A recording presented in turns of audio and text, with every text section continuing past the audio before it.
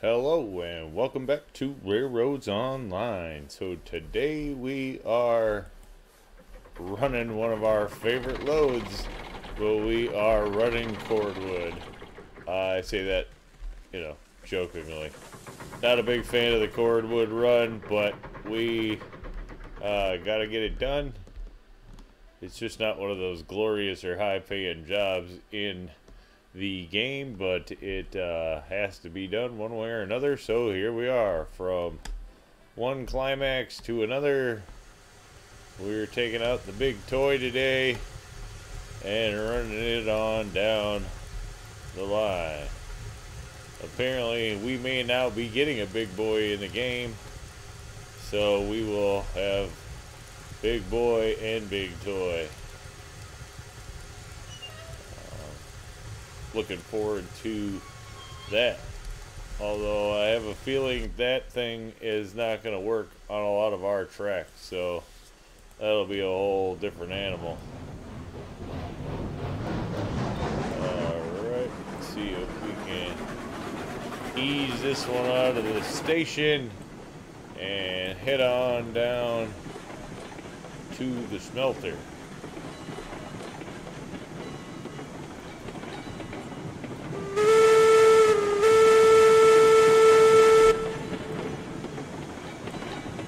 This one is gonna get moving, that's for sure.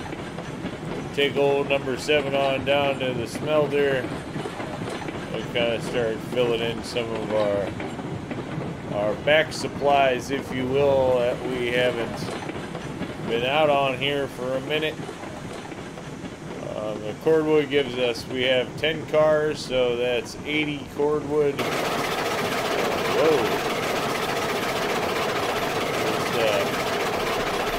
Patented climax going crazy. I would not be sad if they toned down the audio on the climax slightly and maybe the power output. The tractive effort is great, but I don't know that this thing should be spinning quite as fast as it does.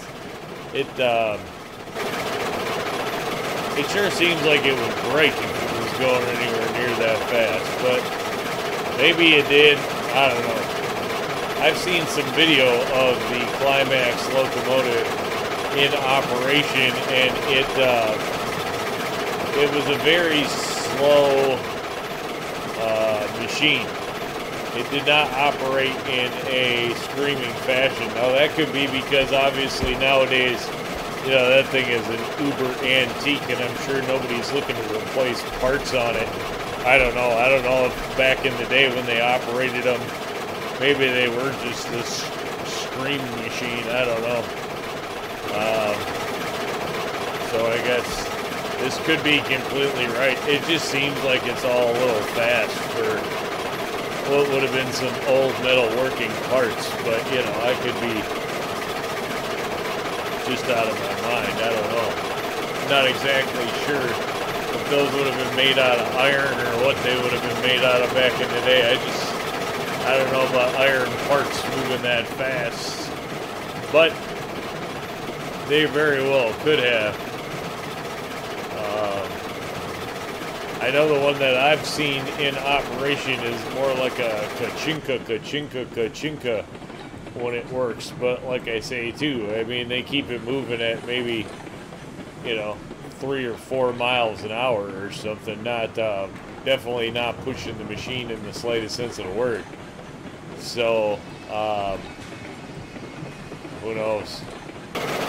Anybody actually ever seen one of these operate at a go? I'd be interested to hear about what that was like. I have to think these things are really getting up there in age, so I'm sure nobody's trying to replace parts on anything anymore. That's for sure.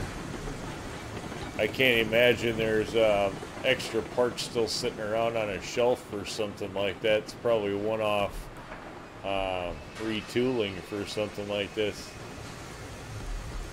in all but the fewest of cases, I'm sure.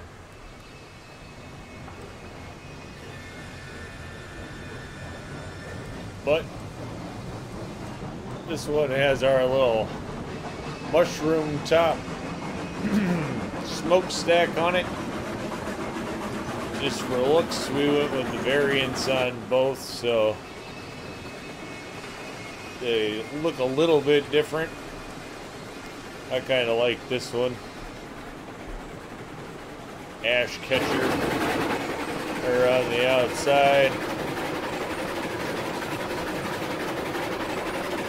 I'm sure these things, all the wood burning locomotives back in the day, I'm sure used to throw a ton of soot and ash, let alone burning embers out of the stack. So, you know, they came up with some creative smokestacks definitely to alleviate that problem, which is probably a good thing if you lived anywhere near the train back in the day,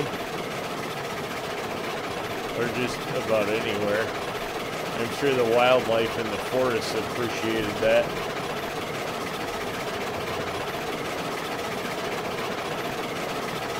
Being how we know dry weather and flying around ashes is not a good idea. So the cordwood, we do pull the 10 cars for the 80 cordwood. We do that so that we don't have to make a lot of these runs. So we do step to the climax. Not that we need to, but it's just, you know, kind of it was one of the tasks we kind of decided the climax locomotives were the locomotive we were going to run out at the logging camp. So anything that's parked out there, I just thought with the front wood and rear wood, effectively bumpers, catchers, if you will, whatever you want to call them, it looked the best for out there. So that's what we did. And the climax is a heck of a good locomotive. Enables us to just kind of pull everything out of there in big loads and kind of be done with it, so we don't have to run 100 times just to kind of start filling our base products. And then the climax has good brakes, which hauling this kind of weight down the hill is definitely a positive. And it's a little bit easier to get back to the brake on the cordwood car should we need to throw that brake for some kind of reason. But we definitely haven't had any problems since we switched this over to the climax. Runs the hill great. Never really run into too much of an issue with it. Most of the time I don't even set a brake on the car behind it. I just kind of let it creep down on the climax's brake. And it's not like, you know, we're on rails, so it isn't like we have too many surprises coming to have to hit an emergency stop.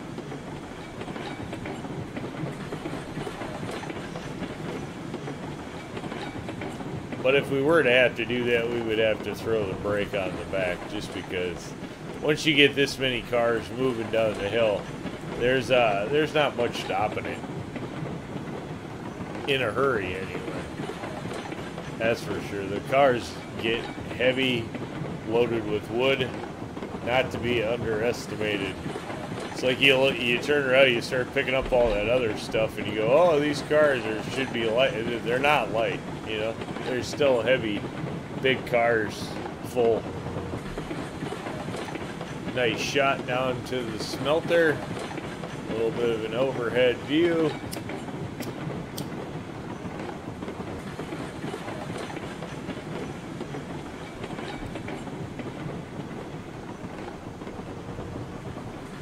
Spin it back around for the big valley. I'm still pretty happy with this run. it's a little more curvy than we would like, and I'm either thinking we want to drop it down to a 2% grade. If we do the 2% grade, my idea is to kind of take it down this valley here a little bit and then bring it back this way. That'll give us more time to drop the grade.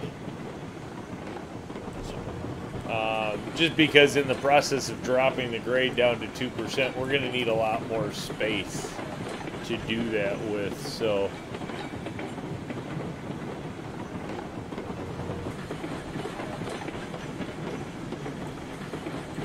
it'll be nice to actually use that little offshoot valley over there. It actually looks really, really cool, and I've always wanted to actually have something running in there.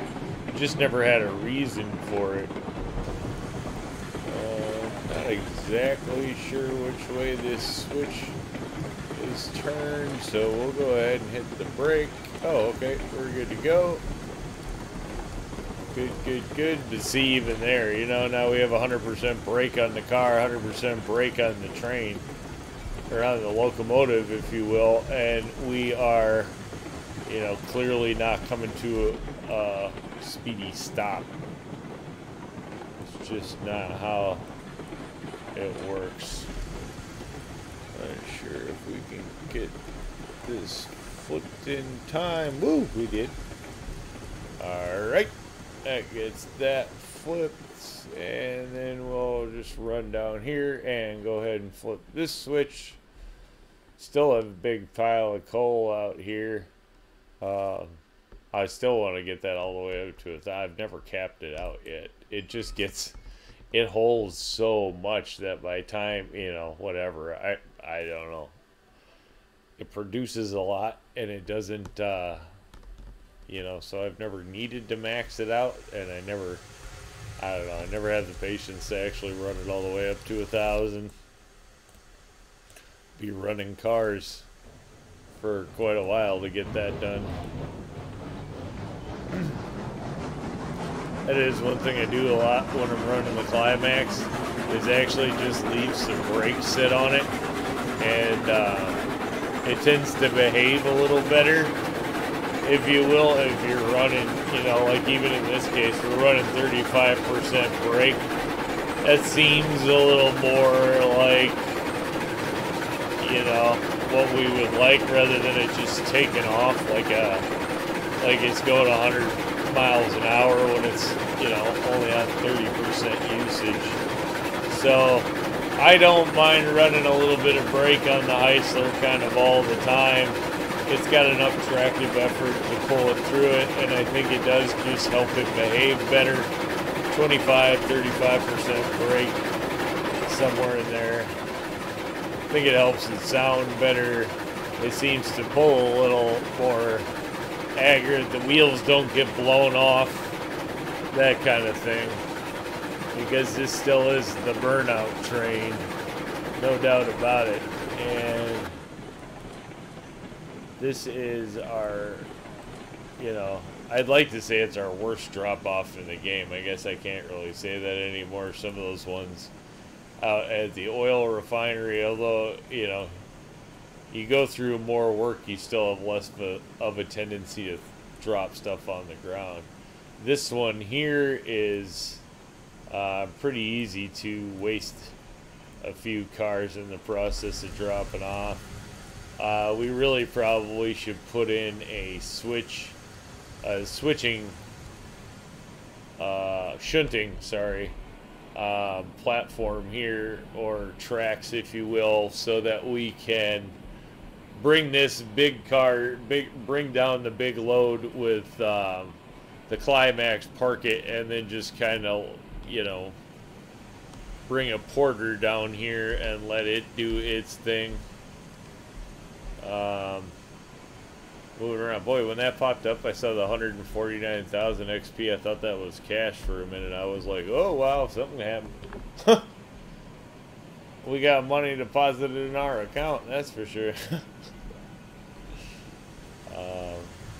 We are getting up there in some money, so we definitely can afford another locomotive to do a little something different. I'm not quite sure what that's going to be. probably another class 70 for something. Or we do kind of need a new, another cook mogul out there for at the oil stuff. So we'll just kind of have to make some decisions as to what we're gonna do, based on when we think we're actually gonna get the tech tree out. But then the more that stuff goes on, you know, I'm starting to lean towards we're probably just going to start all over anyway, and so then whatever kind of money bank we have involved isn't really maybe going to follow with us anyhow. So sure, then we went too far forward. See, that's the story of this drop-off.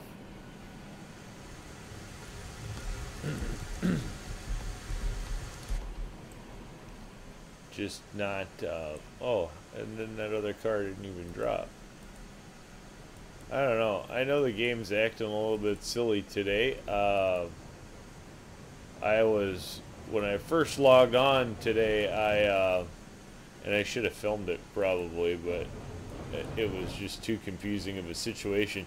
I jumped into the other climax, driving it out to the sawmill, or to the logging camp from the sawmill, and it just like wouldn't go forward. So a few glitchy type things today, but whatever that was about, I had never seen it before. So, well, I think at this point I'll go ahead and call it a video. I will unload the rest of these, and I will catch you on the next one. So thanks for tuning in. Remember, if you can, like, share, subscribe. Sure, it does help the channel. Thank you much.